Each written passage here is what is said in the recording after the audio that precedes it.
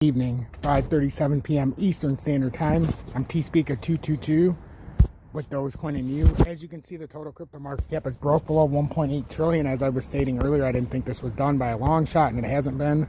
We have the next targeted move on the total crypto market cap. Likely could come all the way down to 1.694 trillion. This could be a bloodbath, ladies and gentlemen, if we do continue down this very slippery slope.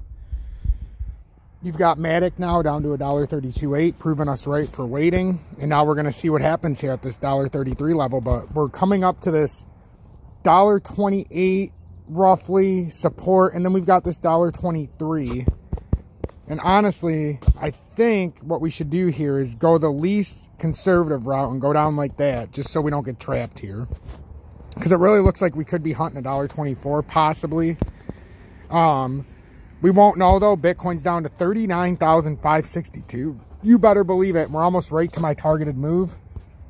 That was my predicted move. And if we don't hold that, then it becomes interesting. 37,175 is the next move.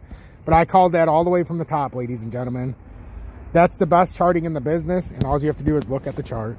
We've got Dogecoin down 8.91% to 1350. We broke that kind of widening channel. We broke this, though. That's an issue. So now our next support's 1311, followed by 1269. And then we've got this up channel that's about 1225 is your last hope right there. If you were to fall that far.